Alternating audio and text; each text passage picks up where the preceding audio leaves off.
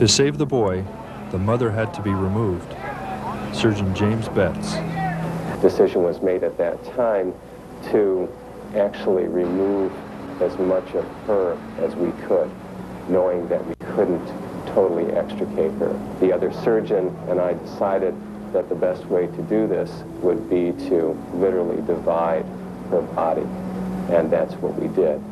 The boy was still trapped, and doctors were forced to amputate part of his leg.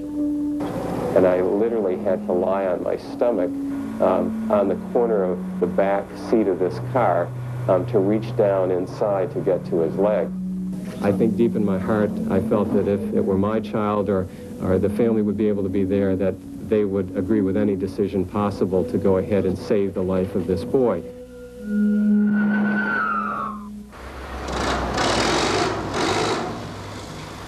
As several agencies converged on the structure, it became obvious that heavy construction equipment would be the only means of accessing the trapped bodies.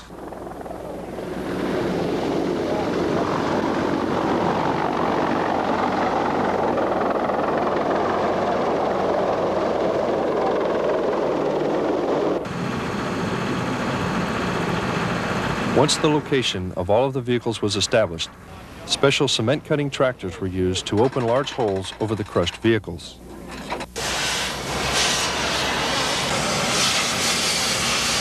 This allowed for access to the trapped victims, some of whom had been in vehicles that were now compressed to 12-inch high slabs. Others were badly disfigured or burned beyond recognition.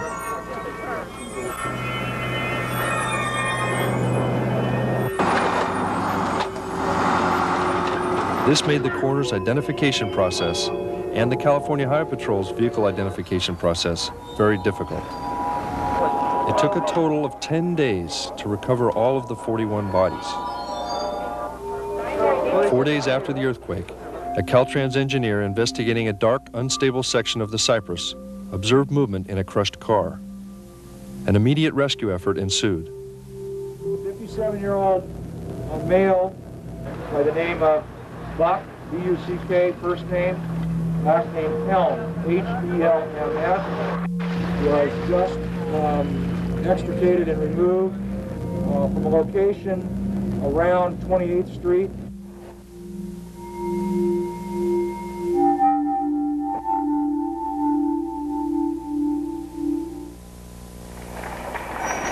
Buck Helm is at Highland Hospital in Oakland. The news there is...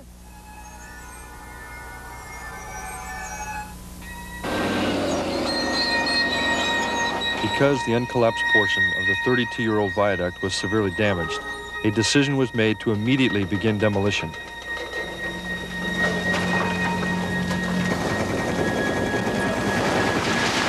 Dismantling of 80,000 tons of concrete and steel rubble continued until early 1990.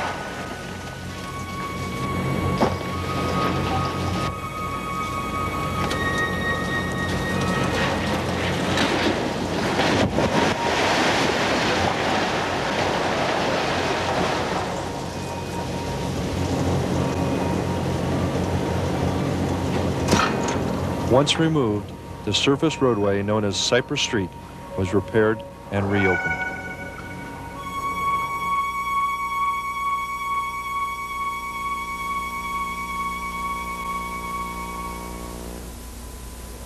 Construction on the San Francisco-Oakland Bay Bridge began in July of 1933. On November 12, 1936, the 5.5-mile-long span opened for traffic. The Bay Bridge is the world's largest span and is the only bridge to incorporate 4 major types of bridge construction. The bridge carries 250,000 vehicles a day, the 3rd largest traffic volume in the United States. At the collapse site, a steel tower supports the roadways 200 feet above the San Francisco Bay. When the earthquake struck, a force of 2 million pounds sheared 40 1-inch thick bolts. These bolts were all that secured the entire eastern portion of the bridge to the tower. As the roadways began to move, the upper and lower decks were pulled off their supports and collapsed. The blue vehicle was nearly stopped when it rode the top deck downward. The van was struck by the falling upper deck and was catapulted off the collapsed lower deck. The red car slowed and barely nosed over into the open gap. Construction crews worked 24 hours a day for 30 days to complete the repairs needed to reopen the bridge. They removed the damaged 160-ton roadways, then realigned the 3,000 feet of bridge from the tower to Oakland. And finally, the roadways were paved and the bridge reopened November 17, 1989.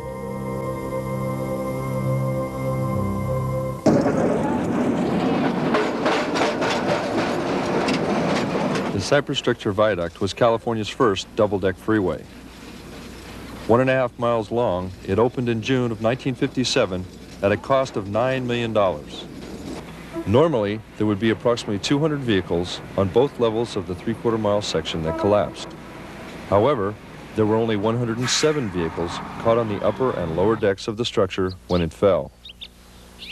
At the time of the structure's collapse, most vehicles had slowed from 59 miles per hour to an average speed of approximately 38 miles per hour on the southbound upper deck, and from 57 miles per hour to approximately 32 miles per hour on the northbound lower deck.